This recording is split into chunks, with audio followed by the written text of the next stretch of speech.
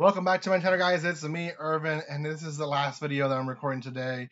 It's been a hot day. It's been getting hotter and hotter in this room. Um, anyways, guys, thank you so much for watching this. I feel like my computer is also overheating a little bit, so hopefully it doesn't affect the video too much. But this is going to be on a review on an anime that released last season in the spring. Called Love After World Domination. Now, this one is actually one that I really put my eyes on when it first aired, and I really liked the premises of the story. So I went back this season and watched it completely, and yes, it definitely did give what it promised, and I very much really like this series. Now, before anything, if you haven't done so by now, make sure you subscribe to my channel, give some love to it, comment, like, and share. That always helps. But especially if you're watching up to this point, subscribe. Really trying to reach 5K by the end of the year, and I think that very much is possible. So you can also follow my social media in the description below. Buy some cheap anime and manga there as well, and check out my other reviews on my channel. Okay, so we follow the story of Desumi and Fudo, and essentially Desumi she's a princess. She's the leader of the evil organization that attacks people and civilians in the city, and Fudo is part of what seems to be like a ripoff of the Power Rangers called Gelato 5. Now, Gelato 5 has the same premises of the Power Rangers. They transform into these characters. You have the red, pink, I think there's a green, blue, and yellow. And they go and defend the city from these monsters. Desumi being one of those leaders.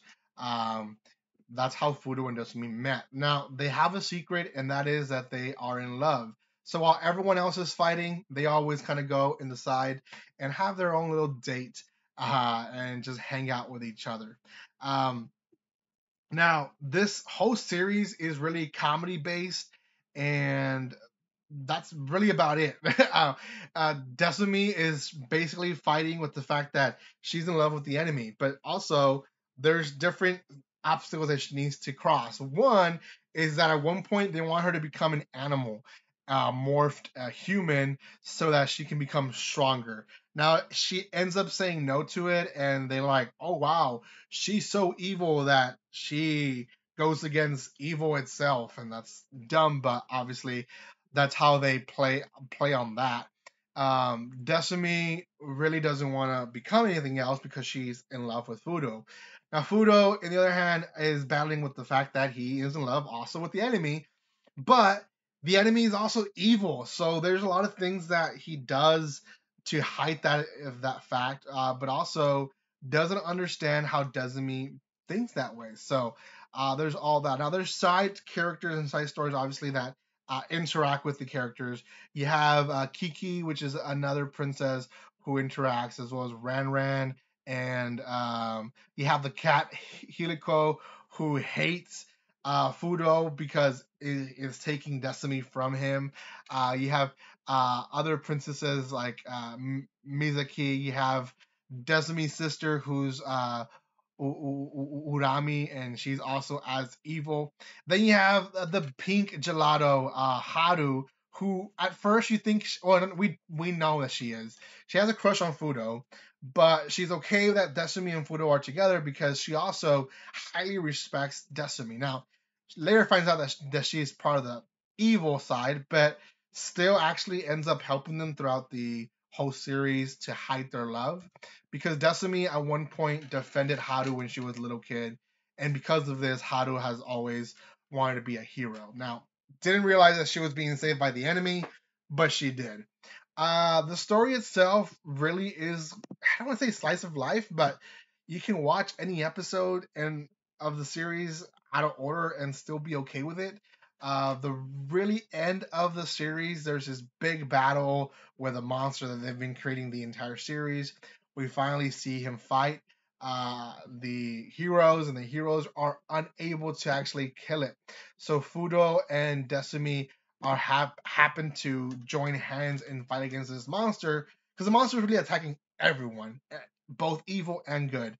So because of it, they have to join hands and attack it and destroy the monster. And everyone's like, is there gonna be a new alliance? And no, there isn't. They're still hiding their love from everyone else. And that's really how the season ends. It doesn't feel like a whole series as it should end, but it, it it's still good. It's still good. It's definitely for intermediate and higher. Like I said, it's sort of a slice of life. Not really. It's really romance and comedy, but it's one of those series that wherever you start, it's okay. You're not gonna miss much if you start in episode 7 or 6. Obviously, it makes sense to go in order, but there's just a little bit of everything for everyone.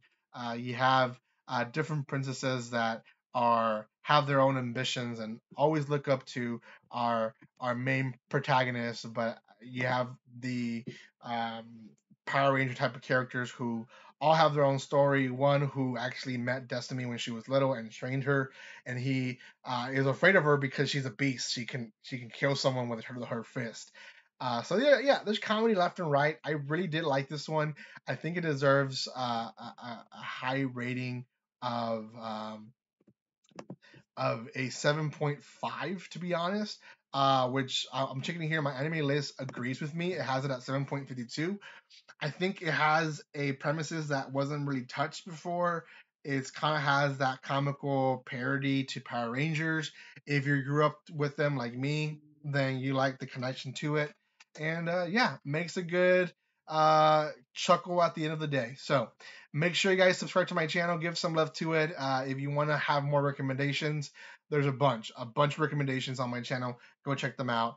Give some love to my channel by commenting, liking, and sharing. I'll see you guys next time. Like always, guys, don't be strangers. See you guys.